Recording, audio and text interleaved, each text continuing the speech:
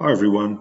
A few people have asked me with the ASUS router, can you still watch BT IPTV if you remove the BT fiber modem and use an ASUS router? The answer is yes, you can. You need to fiddle around with a few of the settings.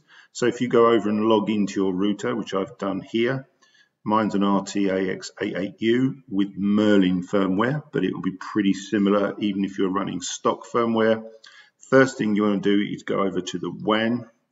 Once you're in the WAN, scroll down to the bottom and it says here, enable VPN and a DHCP connection. You want to set that to no. Mine's at yes because I'm using it for other reasons, but you want to set that to no and then click apply.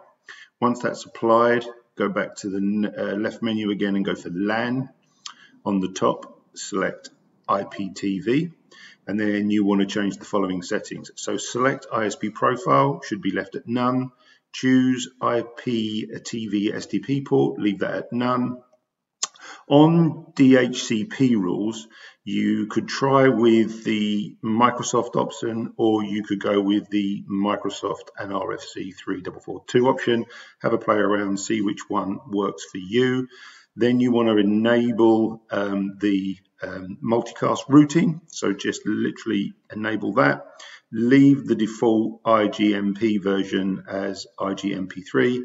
If that doesn't work, you can have a play around with the other versions.